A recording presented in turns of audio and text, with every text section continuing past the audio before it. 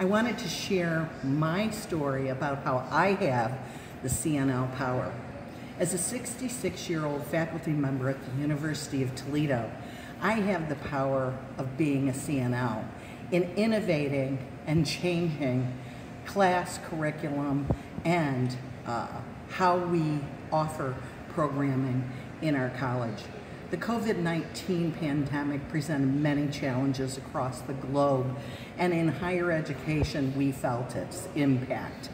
I work with a team of wonderful faculty, leadership, administration at the University of Toledo in the College of Nursing.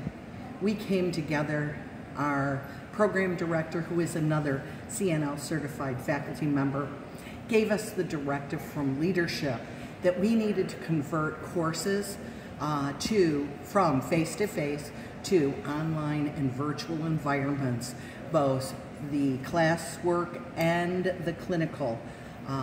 And we had 48 hours to do this. I guess my CNL preparation just sort of clicked in because we came together as a faculty, we brainstormed and assessed, determined facilitators, barriers, gaps. We address these. We use tools of online Blackboard, Collaborate for our vehicle of communication, our students' ability to access, and our ability to manage course materials. We really thought this was going to be, we didn't even have time to think about it being a struggle. We just had to do it.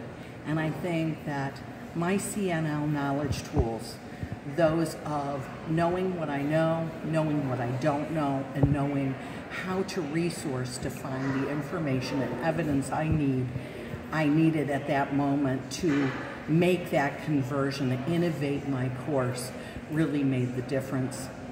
Tracking data is so important as a CNL, and I used Excel platforms to not only track my students' progress, but to report it as well.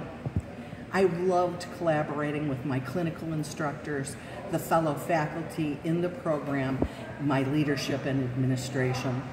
Working together, we got this done because I truly have the CNL power.